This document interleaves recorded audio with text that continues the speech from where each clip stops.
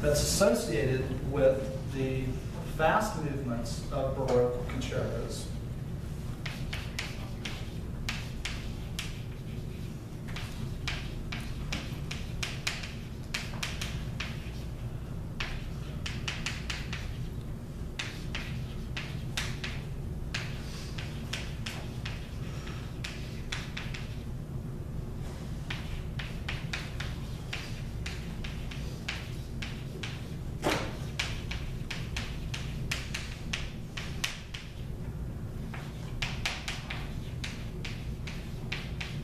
And this is the form that's referred to as ritornello form. And it's not nearly as specific and detailed as sonata allegro form is in the classical period. It's more an idea. It's very similar to what you're going to find in a fugue that is based on one main idea. This is something that is a good example of this doctrine of affections. So the main idea is called the ritornello theme.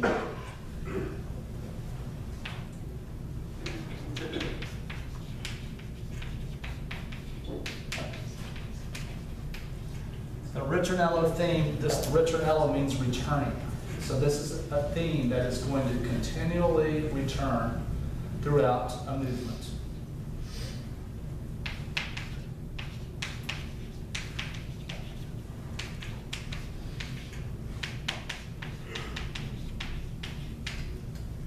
So the ritornello theme is similar to the subject of a Baroque fugue, like of a Bach fugue. How a subject is stated at the beginning by itself, and in a fugue, then it's a polyphonic work which has all of these entrances of all the voices in a layered effect.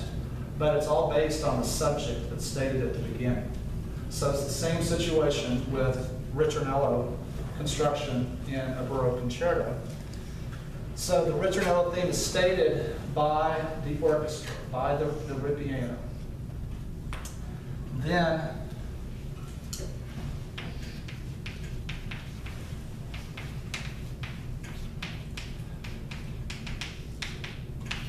either the concertino, if it's a concerto grosso, or if it's a solo concerto, then the soloist then would elaborate. There would be a section that the soloist would elaborate on that ritornello theme and would be accompanied by the ripieno.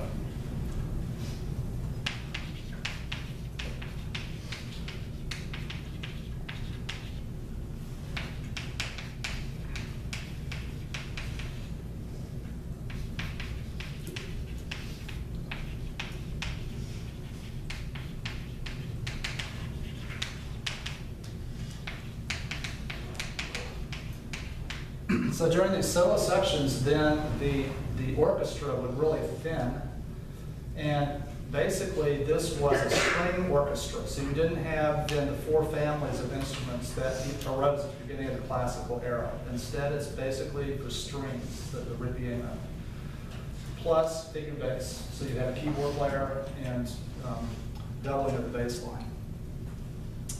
So this passage then would feature a modulation to a closely related key. So typically if you're in major, you go to dominant. If you're minor, you go relative major.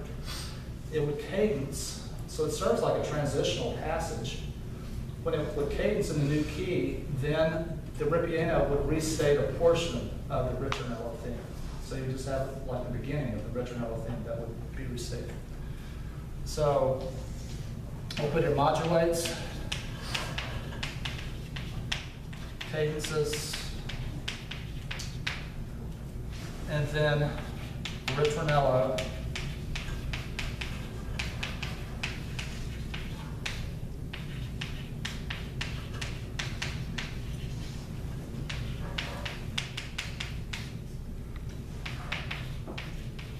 Is restated by ripieno. And it just follows this process for the entire movement. And so it's just a series of statements and restatements of the ritornello theme by the orchestra, by the ripieno, that is separated with solo passages that develop the theme and that modulate through this key scheme. It's not specific exactly how many interior statements and restatements of the ritornello theme that you expect. It just depends on the scope of the work. Johann Sebastian Bach wrote the biggest. So the one that we're going to listen to is one of the longest and most complex of this type of structure. Another really important composer of concerti was Vivaldi. And so you can see the same basic idea in his concerti.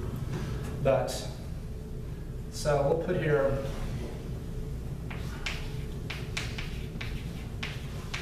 it follows this process. And the movement is going to end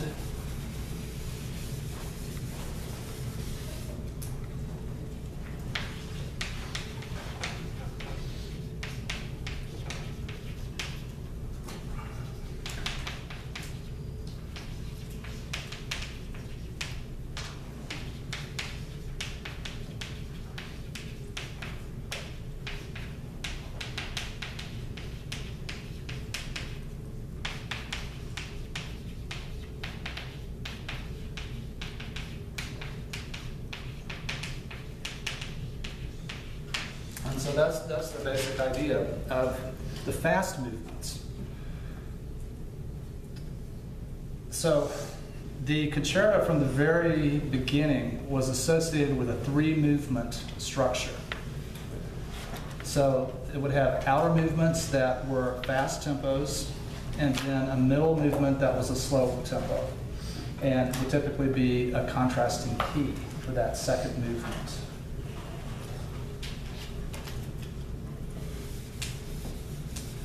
We're going to see that that continues in the classical period, that the concerto is always associated with a three-movement construction.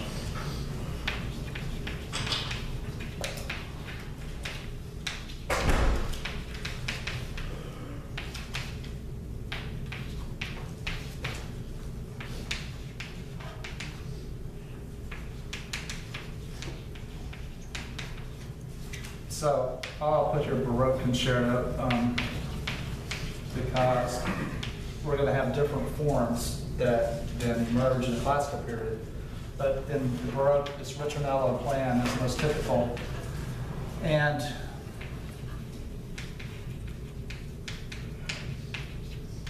slow movement would be contrasting key. It would be a slow movement. And very often it was based on what's called a ground bass, which is an ostinato pattern that's presented in the bass, which is like a passacaglia, except that it modulates. A passacaglia, on the other hand, which is a type of theme and variation that we talked about with Brahms, but that type of instrumental work arose in the Baroque period, and the passacaglia would basically stay in one key and wouldn't modulate. So a ground bass idea would present this bass line at the beginning by the ritornello, or by the ripieno group, and then the soloist would come in and would be just like a arioso type writing. It was more embellished, so it's kind of like a vocal style, and though would feature a modulation that would occur, but you'd have this ostinato pattern that was going on, continually restating the same theme in the bass. So,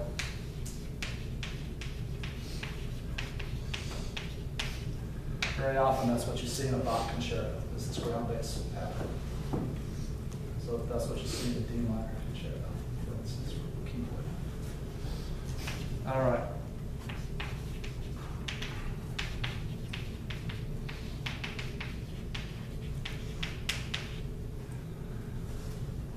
Okay, so another term that you should know in connection with the concerto is the solo passage that would be placed often at the end of a fast movement, which is the passage that's known as the cadenza.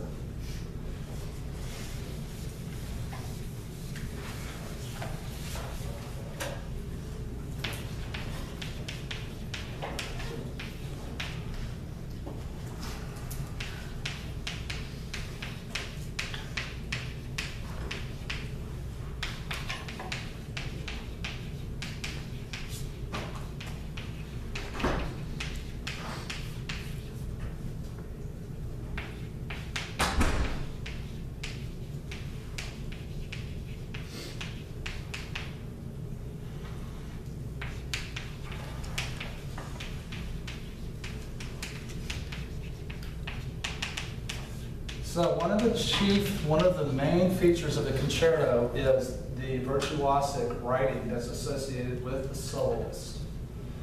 And so the cadenza then was the place that would feature the most virtuosic writing. And so it was the dramatic high point of the movement. It was something that could be improvised. Sometimes it's written out. What we're going to see in the Brandenburg Fifth is that there is an elaborate cadenza that's written out for the harpsichord. So this Brandenburg Fifth is a concerto grosso that has a concertino group that has violin, flute, and harpsichord, those three instruments, with the harpsichordist having a dual purpose, because the harpsichordist is a member of the concertino group, but also realizes then the figured bass notation and is playing during the ripieno passages as part of the continuum. So the keyboard player in this work plays continuously through the whole movement. But in the classical period, we're going to see that there's a much more structured expectation to the cadenza. And we'll talk about that with then the second concerto that we study, which is one of the Mozart piano concertos. And but the idea of improvisation is something that's typically associated with a cadenza.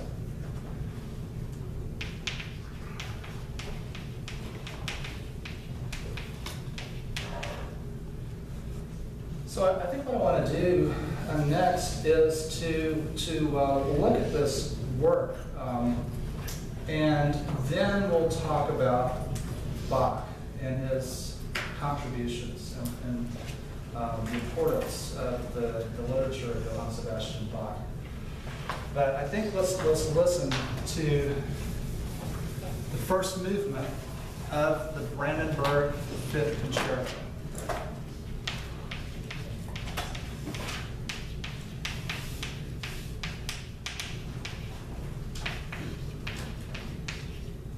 So there's no greater composer in the common practice period than Johann Sebastian Bach.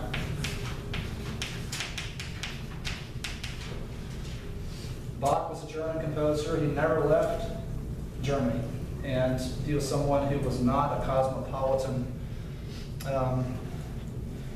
style, as opposed to someone like Mozart, who traveled throughout Europe and really assimilated lots of different influences. Bach was from a family of musicians, so there are 7 generations of Bachs that were his predecessors that were musicians. And so Bach had 20 children, and 4 of his sons then were leading composers of the next generation, the most important of whom is Carl Philipp Emanuel, C.P.E. Bach, who's sometimes dubbed the father of the classical style. So he was writing this new style that was happening during the last 25 years of Bach's life.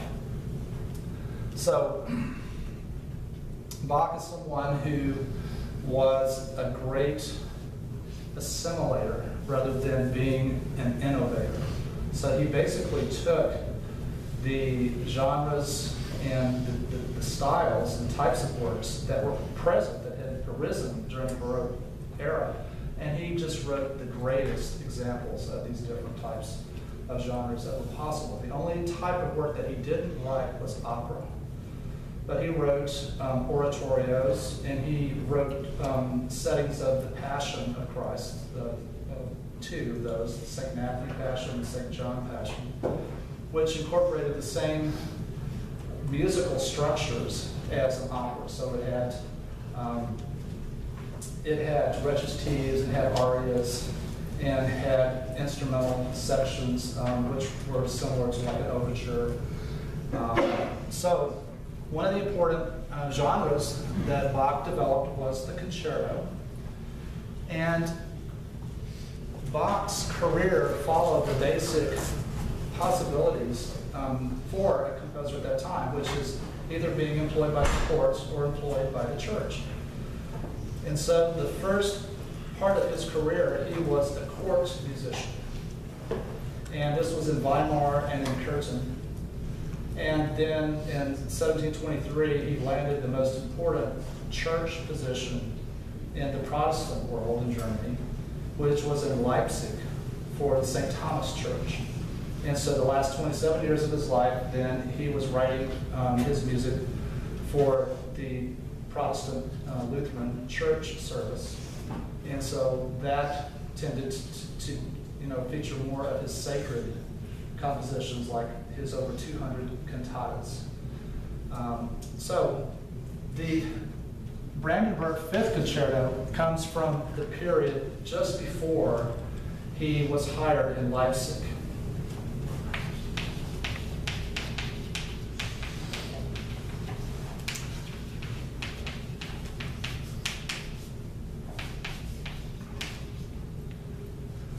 So,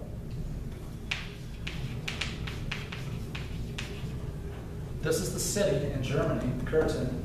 He was employed by the ducal court in Curtin, and he wrote 6 Brandenburg concerti.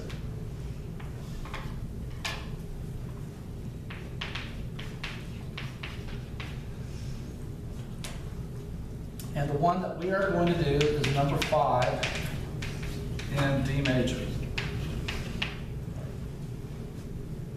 So those are your dates. This is a 3-movement work, and we're going to be listening to the first movement, which is in ritornello form.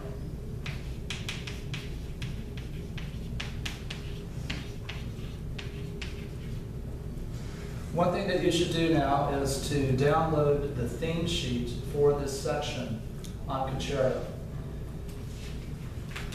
When you download that theme sheet, you'll see the first thing is a chart of the first movement of the Brandenburg Fifth. And basically what the chart has is, it just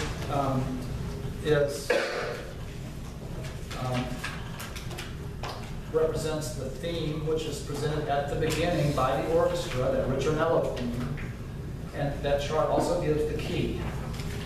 And so I use the abbreviations R for ripieno and C for concertino. So the concertino is elaborating on the ritornello theme, but every time you see the letter R, then that indicates a restatement of a portion of the ritornello theme. And you can see how many different keys it goes through. So this opening movement's over 10 minutes long, and it's just this continual development of that ritornello theme. So you have the idea of this continuous forward movement that is something that is characteristic of this Fortspielen, this continuous thematic unfolding.